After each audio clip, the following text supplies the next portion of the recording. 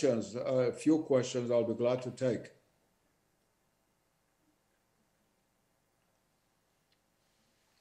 I have a question. I don't want to interrupt whatever is going on. My name is Krishna Keshavadas. Should I go ahead? Yes. Thank you, Professor Nasr, for your very nice presentation. It was a pleasure to listen, and as well as your comment about Darwin. I very much appreciate that, very much so.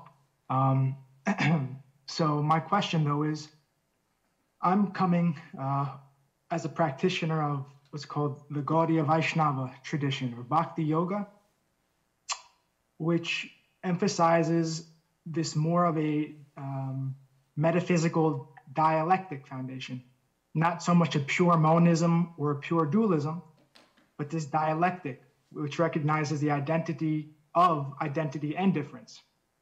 Now, from what I heard of your discussion, it seems like the emphasis of the perennial philosophy seems to be more monistic, where when you said what is the real, it can't be spoken about. It is beyond the words. It can't be spoken about. But then you went ahead and said that it's infinite, which means you can't place any limitations on it. So from what I've learned from my teachers, my perspective is that is, to me, saying that the truth, the fundamental absolute truth is something that cannot be spoken about, period, seems to be placing a limitation on it. And I think that limitation comes from not distinguishing between our speech and the fact that sound or the spoken is coming as an experience within the absolute context.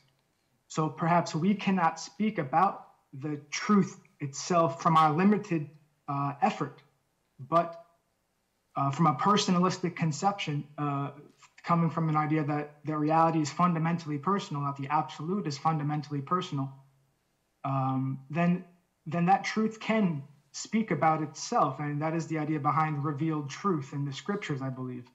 So my humble offering and I guess question for you to comment on is perhaps it gives the wrong idea to say that the truth, absolute truth, fundamentally can't be spoken about, but more appropriately to say that we cannot try to grasp at it from our finite perspective through words, but the words can be revealed, and that adequately can lead one to know about the truth. Yes, absolutely. I agree with that. Those two are not contradictory. Whatever you say of the absolute truth, you limit by the language that you use, obviously, by the place you are, by who you are, and so forth. But it's an indication of a reality that is, that indication itself is real, that leads to it. Let me turn to my own tradition. I'm a Muslim. God has revealed in Islam many names of himself. The supreme name is the name Allah. Everybody knows the word Allah. Now, what Allah is an infinity, infinite reality. I cannot know. But God has given me the ability to know that I cannot know him in his infinite reality. So there's something of me that is allowed to penetrate into the very highest reality, which is that of God, in order to gain this knowledge that it cannot be discursively explained. But that truth manifests itself by the word Allah itself, which I can utter. I'm sitting right in front of you, I say Allah.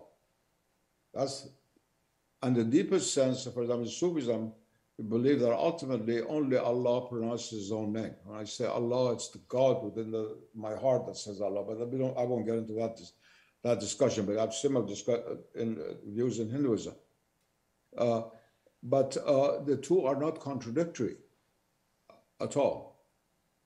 First of all, if you have a personal view of the divinity, you also have, of course, the non-personal, the Advaita point of view, the non-dualistic. I would not call it monism. Monism is a rationalistic philosophy, which is bound by that very idea. So we call it non-duality. Advaita Vedanta is called non-dualistic Vedanta. I would correct, not monistic Vedanta. Because when you say God is one, it doesn't mean that he is limited by his oneness. What I was saying in Arabic is that God is one without being limited by his oneness. He's even beyond that. Beyond there, the imagination stops, and our mental faculties cannot go any further. But his reality descends into our mental faculty, and even to our imaginal faculty, and our emotional faculty, and all parts of our being can participate actually in reaching that reality. This issue that discussed is very interesting.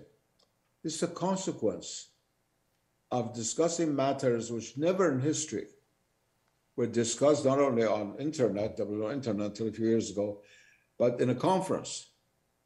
It was always these matters were discussed between a master and a student and a disciple, and something transmitted. Some things were said, unsaid.